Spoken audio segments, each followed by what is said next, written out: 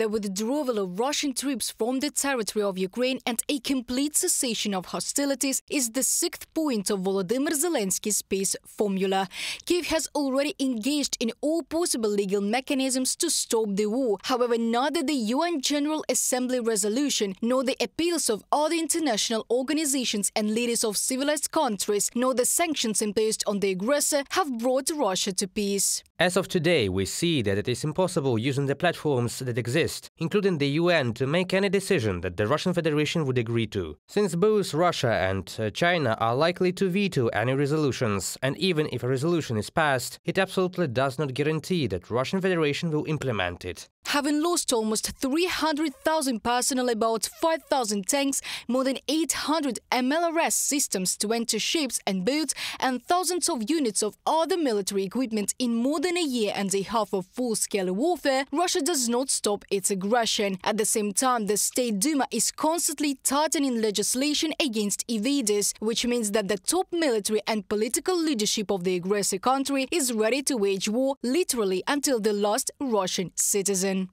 We have a kind of desperate situation now, because Russia is a big 140 million Hamas with nuclear weapons and a huge territory, and there is no way of coercion as such. It is quite difficult to come up with one within the framework of existing international relations and international agreements. So on the one hand, we need to combine both military and political aspects, which is what we are doing now. On the other hand, for high-quality, sane negotiations, we need a different Russian government, at least one that is more adequately and realistically oriented.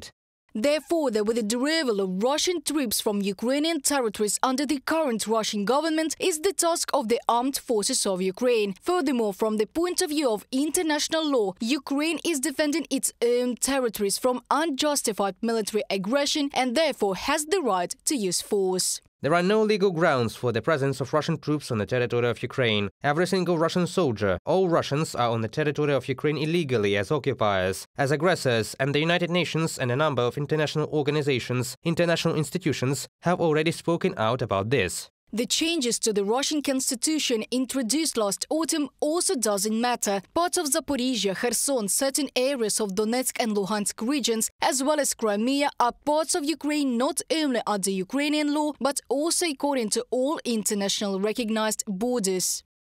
All Russia can do with its constitution is it can use it, let's say, for direct purpose somewhere in a toilet, because nobody will pay attention to it. There will be no conflict here. We proceed from the resolutions that are already in place today that have been previously adopted. This is the territorial integrity and sovereignty of Ukraine within the internationally recognized borders as of 1991.